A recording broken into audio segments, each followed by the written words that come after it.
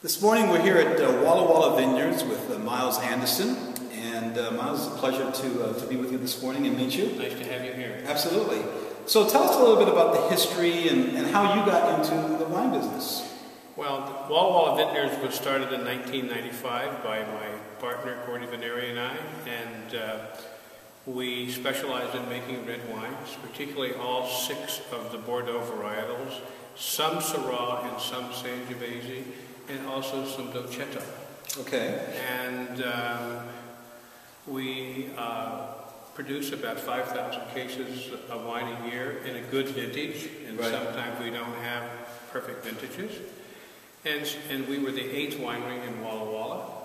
There are over 100 wineries now in Walla Walla, and growing rapidly, and I expect that we're going to have probably 200 very, very soon. Right. So what is probably the biggest change you've seen since 1995 in this region?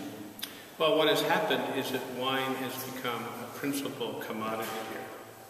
Okay. And because of that, the community has grown economically. And we've gone through some very poor economic times in America recently, but Walla Walla has not experienced that simply because of the wine that's here. And the first winery that, in modern times, that has been that was created here was Leonetti Cellars in 1978, and it's a magnet winery, well known, and people from all over the world come here to taste and purchase their wines.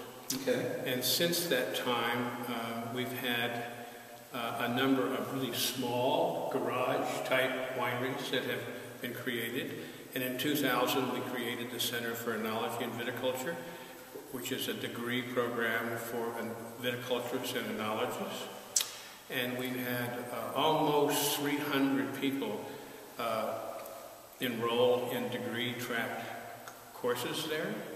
And we have 29 of our graduates who have created their own wineries. Wonderful. That's great. That's great. Tell us about the property where we are right now. What is the acreage? How much is planted to fruit? And then what varieties are you growing here? The property that we're sitting on is a property that we purchased in 1995.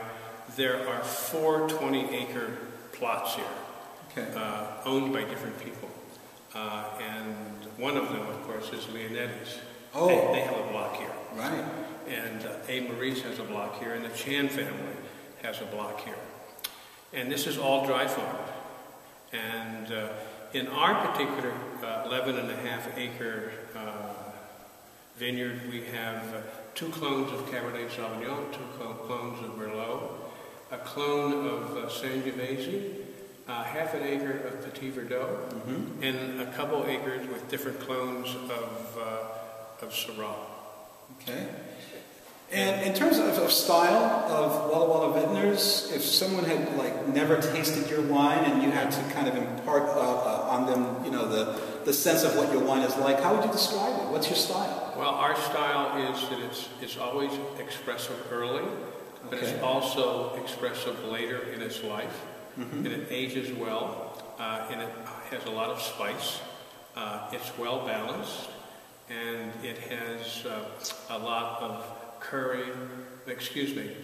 cherry noses, and a lot of currant in our wines. And because they're dry farmed, they're very intense and very concentrated because the yields are low. Okay. So we're going to taste some of that wine shortly, but before we do that, I'm going to ask you one last question, and that's the winemaking process. Who makes the wines here? Is it you? There's a team of us that make it. Right. And because when you're doing about 5,000 cases during harvest, you need a good solid crew that will help produce it. And at my age, lifting is not my favorite thing to do anymore. Right. And so we train the people that do the specific winemaking for us. We're around them daily. I spend time in the vineyard tasting grapes to make sure that we bring them in at the right time. And so it's a great team of people here that do that. Okay, so we're going to take a little break right now. When we come back, we're going to have some wine lined up, and we'll go through a little bit of a tasting. Okay.